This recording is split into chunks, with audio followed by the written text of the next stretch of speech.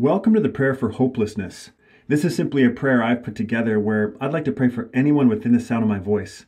All I ask you to do is to agree with me as I pray, and together we will seek our Heavenly Father. Please continue to meditate on this prayer for yourself, speak it daily, or listen to this over and over again, and allow the Word of God to reach deep into your spirit. Let us pray. Heavenly Father, we gather together and come into agreement in the wonderful and powerful name of Jesus. Where two or more are gathered, there you'll be in the midst of us, and anything we agree upon as touching, you will surely do. The Bible says if there's any unforgiveness, that it should be dealt with before praying. Therefore, we release any anger, bad feelings, resentment, or any other wrong attitude before you now. We lay it at your feet and we release and forgive those who have wronged us. Father, in Jesus' name, there's no distance in the Spirit, and we thank you for the listener who desires a prayer for hopelessness. If any of us looks around at what is happening in the world, it's easy to feel hopeless, God. If all this evil is occurring, many wonder, where is the good in this world? Where are you, Father?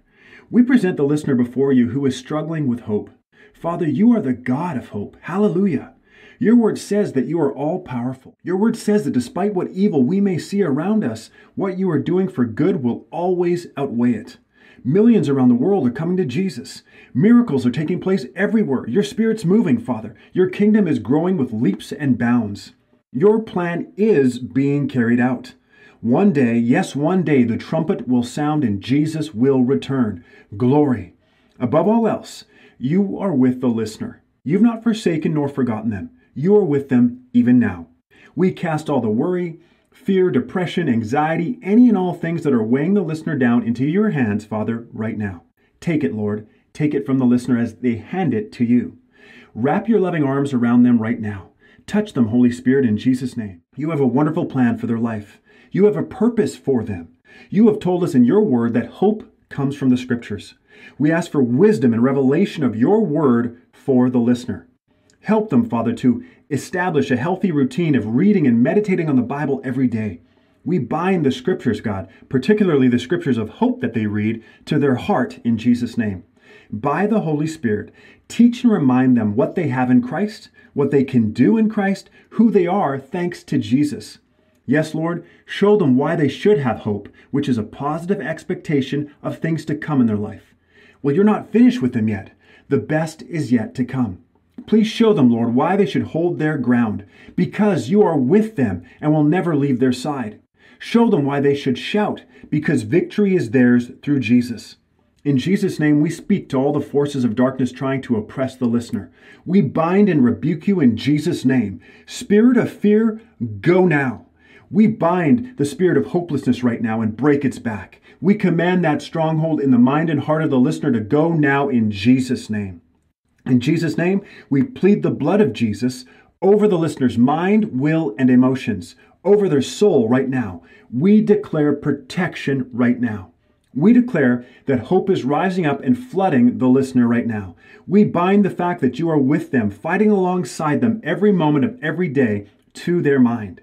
We thank you, Father, that you'll be quick to remind the listener of this. You are the lifter of their head. The listener will always triumph in Christ. Greater is he who is in the listener than he who is in the world. Jesus, who conquered the grave and rose again, is seated in heavenly places, and he resides on the listener, on the inside of the listener. He's right there with them.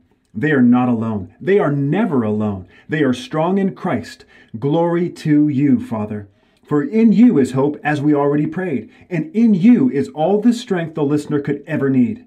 Thank you that you will never allow us to be moved, made to slip, fall, or fail. Together we stand our ground in you against the enemy. Thank you that your presence goes with us and that you give us rest.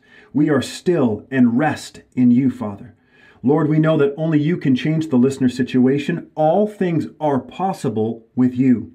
We speak to the situation that the listener's facing and declare turnaround and breakthrough in Jesus' name. Ministering spirits, go forth and bring in the supply that the listener needs to see change. We bow our knees and humble ourselves before you. Praise you, mighty God, that you are the listener's deliverer. Lord, we know that you are here right now and you hear this prayer. We believe that we will see your deliverance in the life of the listener. Yes, they are filled with hope and strength in Christ even now. You are their God and they are your child. You will never forsake them. Yes, the listener will fight the good fight of faith until they see the victory Jesus paid for them. Grant the listener wisdom, revelation with understanding right now in Jesus' name. The direction you want the listener to go from here, Father, we declare that it is clear. Guide them, Holy Spirit, as to where to take the next step, and then the next step, and the next step. Glory, Lord. With strength, the listener will run with perseverance the race marked out before them. In Jesus' name, please help them to fix their eyes on Jesus, the author and developer of their faith. Father, we are convinced and we are sure of this very thing, that you who began a good work in this prayer will continue until the day of Jesus Christ. You will develop, you will perfect, and you will bring it to full completion. We look to you, Lord. We declare that the listener is full of hope again. They are strong, they are courageous, and they are firm in Jesus' name. We believe and receive everything we've prayed and give you glory in advance, for this prayer is answered. In the wonderful and precious name of Jesus we pray. Amen.